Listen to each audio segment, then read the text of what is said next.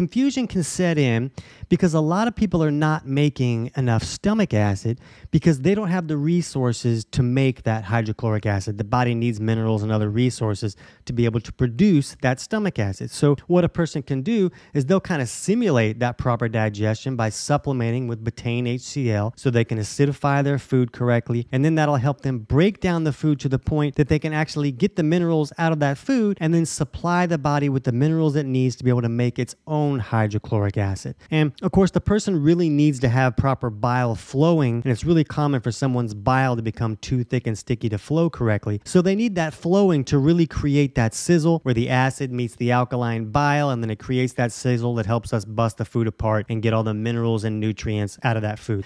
And when we look at how the body makes HCl, we understand that the body needs water and CO2, or carbon dioxide, and we know it needs zinc. The body uses zinc for a lot of things more than just making HCl. The body likes to use zinc to help the immune system function. So a person could get like a really bad cold and they'll start having things like where they lose their sense of smell or taste, and that's usually a factor that comes into play when zinc has been depleted. So if the immune system really has to work overtime for some major invader and it's using up all the zinc just to help fight off these bad guys, then the person can use up all their zinc and then they won't have that sense of smell or taste until they can restore that zinc in the system. But if that's the case and they have such a depleted level of zinc that they can't even smell or taste things, then they're probably going to have a hard time making stomach acid as well. So zinc can be a big thing, but we also understand that CO2 is important to be able to make hydrochloric acid. But CO2 is a byproduct of processing carbohydrates. So if someone's on a really low carbohydrate or a keto diet or even a zero carb diet like a carnivore situation, then they may be producing less CO2 because they're not consuming any of those carbohydrates. So then